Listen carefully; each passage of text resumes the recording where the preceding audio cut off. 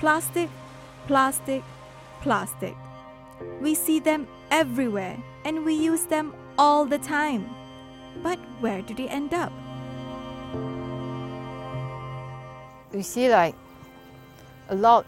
The time is about 100 tons. So can you imagine 2 days? We really suffering a lot of this big problem from plastic waste. Malaysia, where the world sends its trash. That's the reputation given to our country for being the top plastic polluter in the world. In this episode of The Society, with me, Farhana, we will talk about plastics and how it affects our lives.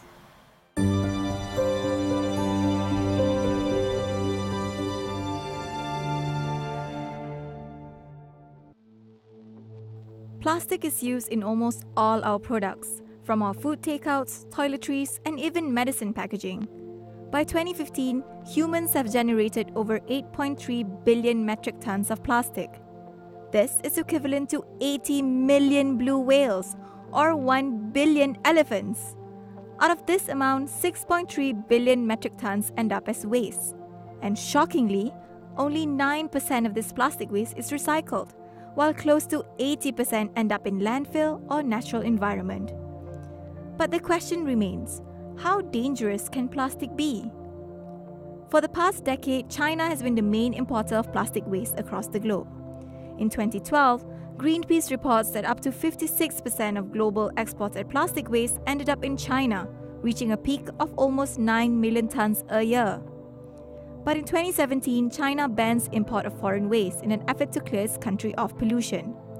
This resulted in many countries scrambling to find a new place to dump its waste.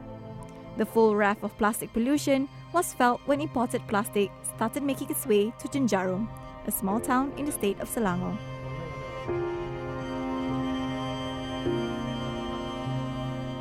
Here is Siri Jiring. This location been dumped 100 tons of plastic waste, and it was burned the 2nd of February, burned for 2 days.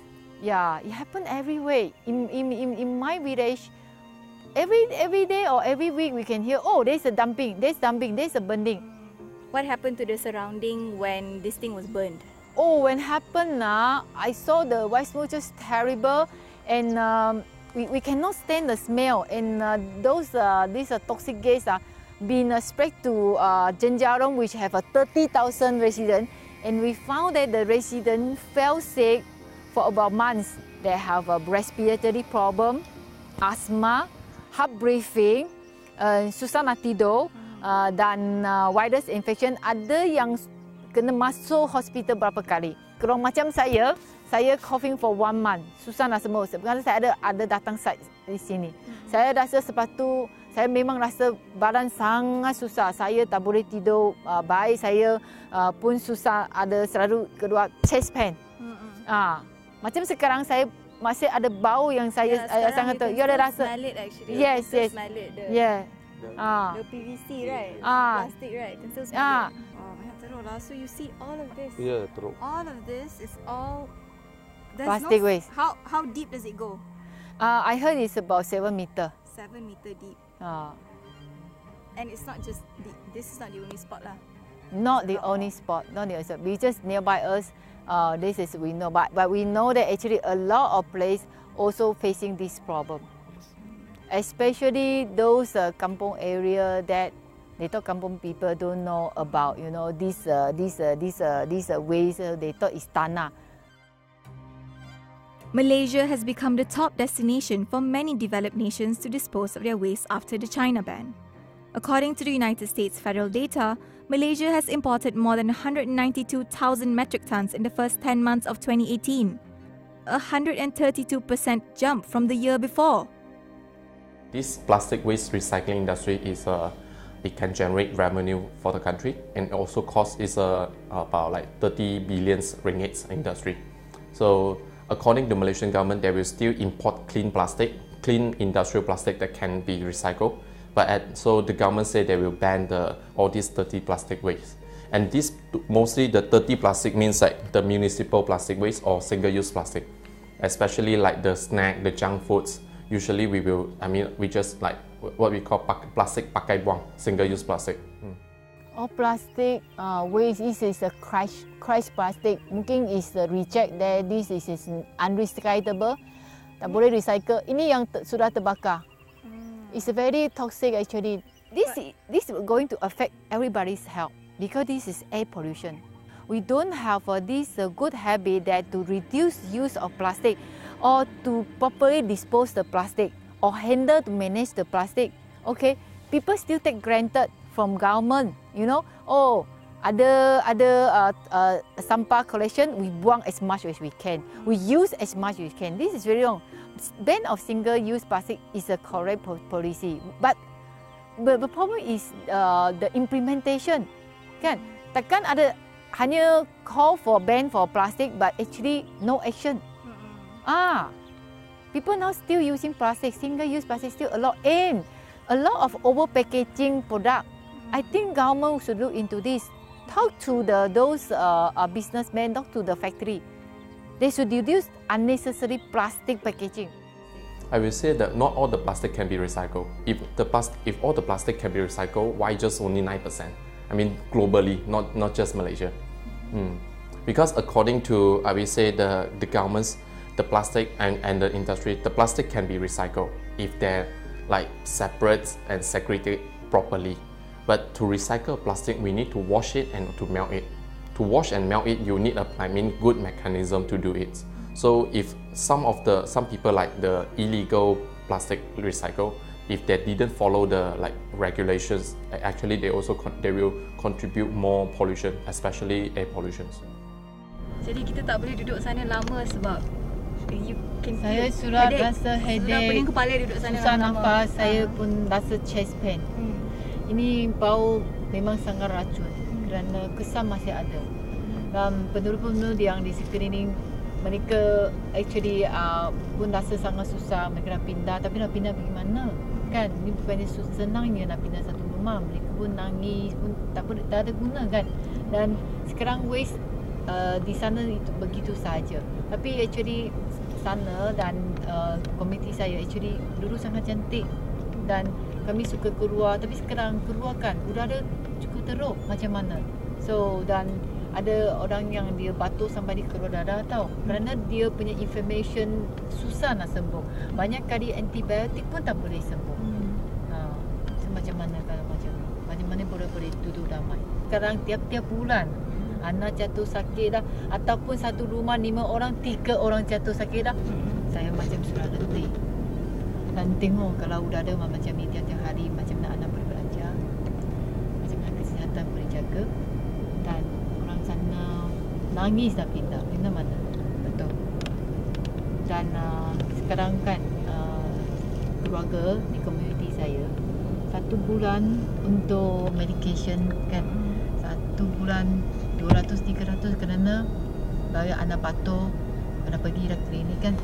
Kalau pergi dalam hospital government mungkin kena tunggu saja. Biasa yang pergi klinik satu kali RM100, RM120. So ada keluarga mungkin satu keluarga 3 orang, 3 anak.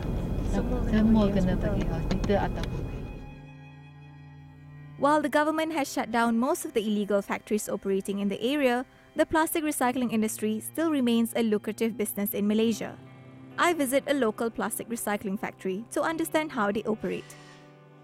So here we do our part is we collect all those recycling items and we sort it out, and as per the guidelines, so there will be no artificial demand for any plastic products.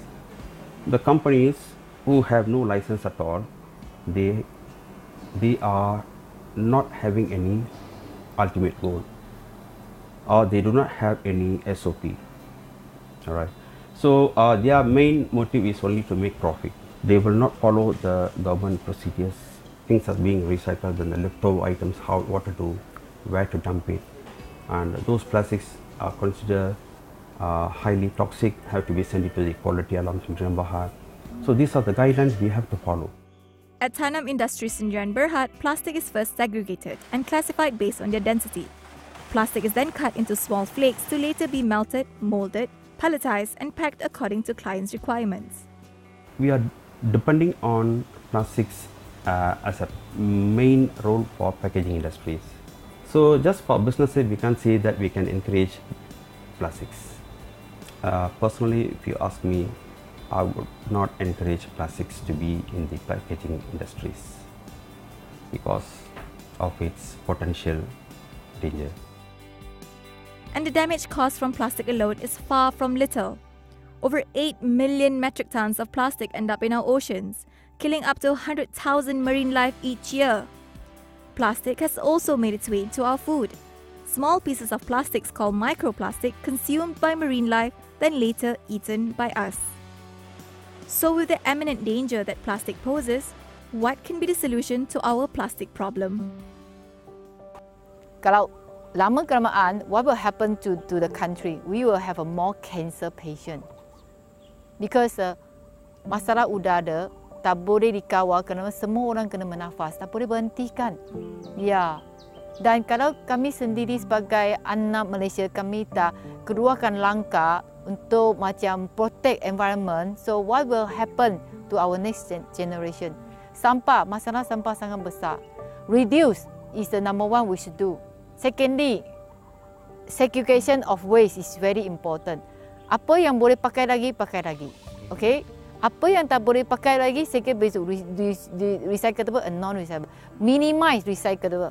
Plastic recycling itself cannot fix the pollution fast enough. And this is not just a Malaysia problem or US problem or Japan's problem. It's a global problem that we need to solve together. To solve it, we actually have to cut it from the source, which is, plastic producing industry. We have to ask, government and global brand, especially the fast-moving consumer goods, they have the resource, there's the resources that should reduce and set clear reductions to reduce single-use plastic. Now we always talk about like 3R, reduce, reuse and recycles. We need to think about reduce first. If we cannot reduce, we have to reuse. Recycle should be the last solution. Now this plastic waste problem, it shows that recycling itself alone cannot fix the plastic pollution fast enough. It shows some people might, especially in the developed country, the consumer might think that, okay, when I throw the rubbish into a recycle bin, I expect someone will recycle for me. But actually no, this is the result.